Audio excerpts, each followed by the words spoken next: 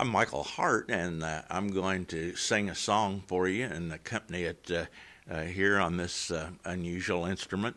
It's a song about Illinois, the land where I was born and have lived a great portion of my life, and it is called Children of the Corn.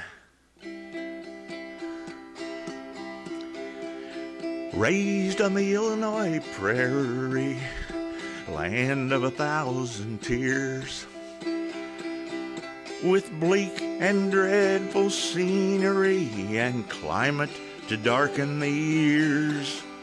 Crushed are the hopes of a Sunbelt escape, or to the hills or to the sea. We're stuck in the corn where we were born, never to be set free.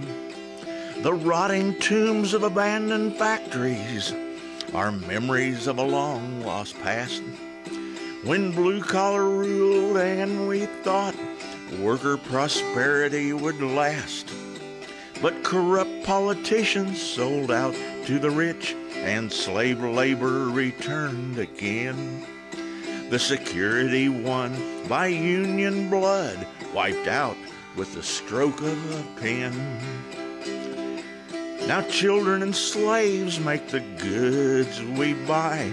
Ain't it a dirty shame? That's just the way the system works. It's all part of the game.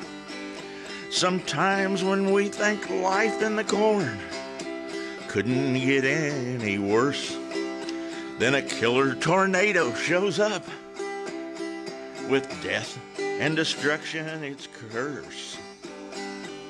But the children of the corn are a hardy bunch, born of pioneer stock. We never give up and rise when we fall, standing steadfast as a rock. What doesn't kill you makes you stronger is the anthem from the corn. We're stuck here making the best of things in the land where we were born.